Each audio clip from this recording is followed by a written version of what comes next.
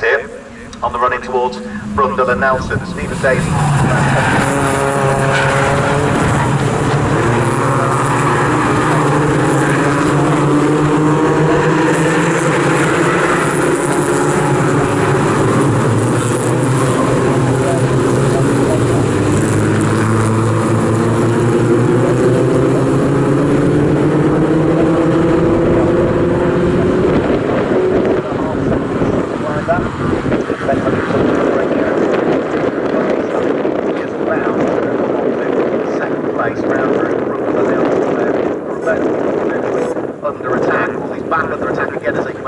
Finish line. Through goes Stephen Daly leading the race.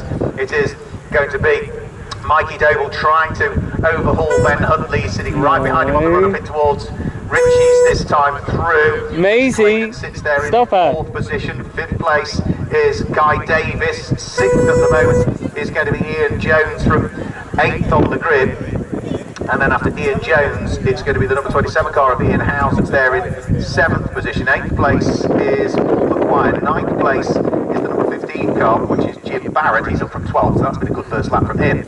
Matt Flowers has dropped 3 places, so he's gone from 7th down to 10th position at the end of the first lap of the race. But everybody, I think, without exception, is safely through the first lap of the race. The fight is still on, though, for 2nd and 3rd place, because Ben Huntley, the pole sitter, is under enormous pressure from Mikey Doble, who's going to try the outside line on the way in towards Agostini to try and cut back, I would imagine, on the exit of the corner, and has made it stick as well. So Mikey Doble up into 2nd place. Ben Huntley down into 3rd position. 4th place is going to be Rhys Claydon, that still sits there in, it's now Guy Davis that's there in 4th position. 5th place is Ian Jones, and I think Rhys Claydon has lost out a few more places there and has dropped further down through the order. So we'll have to wait and see as to exactly where Rhys Claydon ends up at the end of this particular lap. Certainly over the start-finish line he was running in 4th place. I think he might be down to 5th, possibly even 6th by the end of the lap.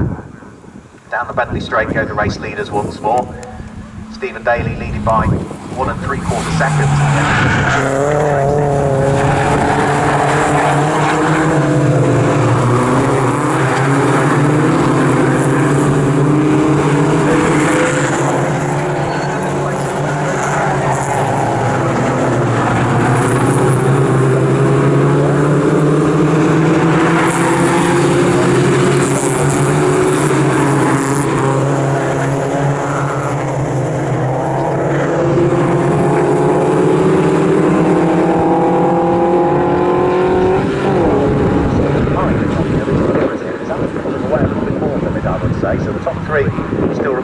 As they were. Ian Jones is now up into 4th position. He's got himself ahead of Guy Davis on this lap. Then it's the next of the cars, which is going to be the number 27 car in the hands of Ian Howes, who moves up into 6th position that time through. Rhys Claydon dropped to 7th. He lost 3 places. I thought he might lose 2. He's actually lost 3, I'm afraid to say. Paul McGuire still wraps up the top 8 at the moment. Matt Flowers is now back up into 9th place, and down to 10th all of a sudden goes Jim Barrett. But wherever you look, in typical BMW Compact Cup fashion, there are fights to be had. Leaders, though, just started to work their way out of Palmer. Top 3 getting away from what is a fantastic battle for 4th position. The black car with the pink bumpers is the car in the hands of Ian Jones. He's got the Dayglow yellow and purple car of Guy Davis sitting behind him, 5th place. Guy Davis is coming under attack from the next of the cars through. That is going to be the car of number 28, which is, no, not number 28. That is going to be the car of Rhys Claydon, I think, who's worked his way back up through the order again, as he has Rhys Claydon, been a bit of a yo-yo race. And then behind him is going to be the next of the cars, which is going to be Ian Howes, I think. I think that's the way that one's working at the moment, but they keep shuffling the order every time I look up. They've changed the order again once more. So, onto the Bentley straight, yet again goes our race leader. The lead advantage came down by about 1/10 of a second that time through, because Mikey Doble popped in the fastest lap of the race that we've seen so far, 2 minutes and 24.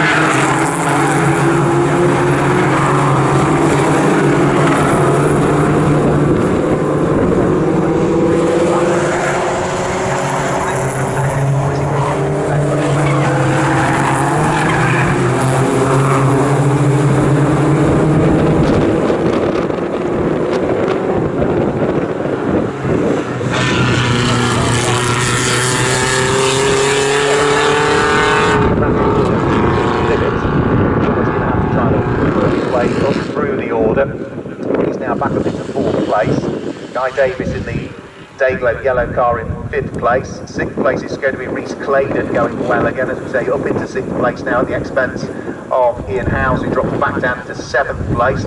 Paul Maguire, Matt Flowers and Jim Barrett wrap up the top 10 currently. I think everybody's still circulating as well. I've not lost a single car as yet. Just waiting for the final car to come over the start-finish line, or have we lost one? Have we lost potentially one somewhere? The number 33 car is yet to come through, which is Ian Shepherd. In fact, he's into the pit lane, that's why. So Ian Shepherd comes into the pit lane, so that is our first pit visitor or retiree of the race so far. Now for 4th place, Ian Jones is really having to work hard here. Guy Davis, I think, might just lose out here as Rhys Claydon looks to try and sneak through up the inside, heading in towards Hamilton. Can he make it through? Yes, he has. So Rhys Claydon rather, gaining 1 place, and now Guy Davis is offline, which opens up the door for the next of the cars to try and squeeze its way through, which is going to be Ian Howes, I think, who might go through. And if Ian Howes goes through, then the door might be open also for Paul Maguire at the wheel of the Car Chase Heroes have supported car to try and pull a move. So I think poor old Guy Davis, who qualified 3rd, came over the start-finish line in what, 5th, could well be down towards potentially 8th if he's not careful at the end of